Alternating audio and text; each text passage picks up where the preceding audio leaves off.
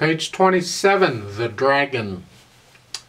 The top of the power on this page, I should say, there's a little box off to the left there where they're introducing a new symbol, a music symbol that you get to learn. It's called a sharp sign. It's that tic-tac-toe thing. My generation, we would call it a tic-tac-toe thing, or a pound sign, or a number sign. It could represent any of that. In today's generation, when I'm recording this, it would be known as a hashtag. And it has a specific purpose. It alters the note slightly.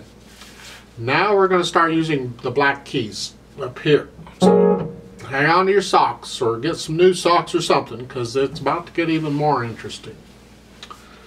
You see, on the keyboard, you already know the names of the keys on the keyboard, because if you don't know them by now, you really need to go back and start the book again. So I'm going to assume you know the names of the keys on the keyboard.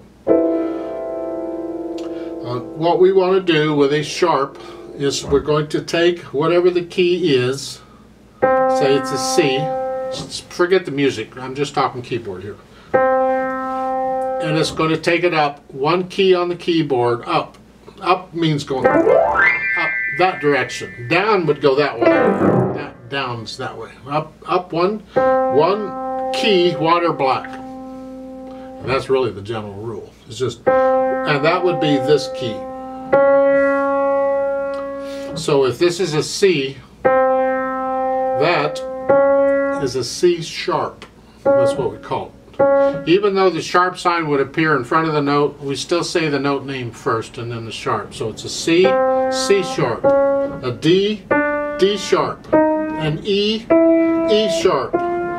You say that's an F. And I say yes, it is an F, but it's also an E sharp. You see the names of the keys, they all have multiple names. But we'll get there. Don't let it bother you. That makes sense.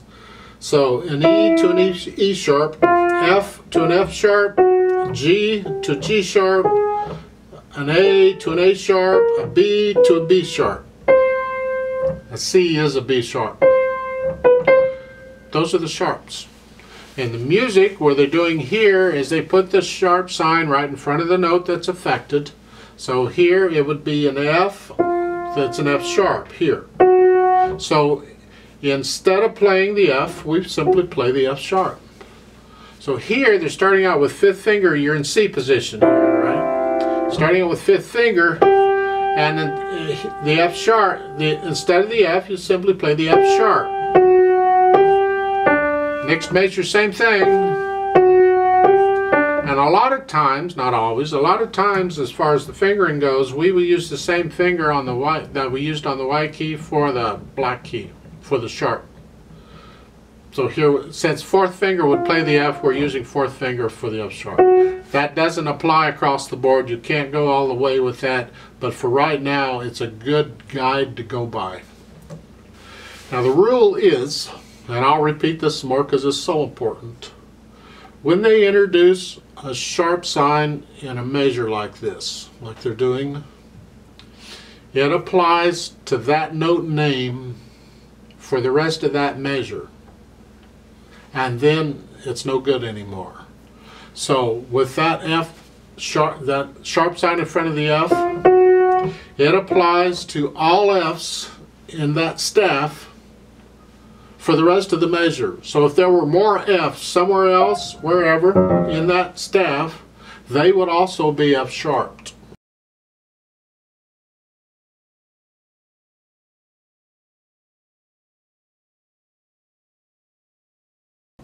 But once you cross that measure line into the next measure, it cancels out, it's no good anymore. So in the first measure, they're giving you an F sharp, that sharp sign, but in the next measure, they want another F sharp, they have to give you another sharp sign, because the previous sharp sign doesn't count anymore. And then once you go to the next measure, the left hand, that sharp sign doesn't count anymore. Not because it's the left hand, but because it's the next measure. All right, and it's to that staff. If the other staff, that's independent. It has to have its own sharp signs independent. That's different. Yeah. And that's the rule. I'll repeat that because it can get confusing, and it's very important that you understand that. So let's try this, the dragon, and check the notes and the rhythms. So your hand position in the right hand is here, except you're going to use an F sharp, so you're going to go here. Generally, we would keep it here, and you would just adjust it as you need to as you're reading the music. You just move the finger where you need it. But since this is all F sharps, we're just going to leave it there.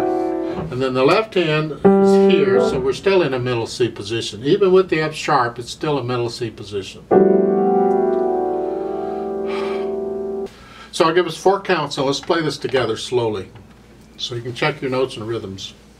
Now remember the phrasing, we want a little silence between each phrase. 1, 2, ready, go.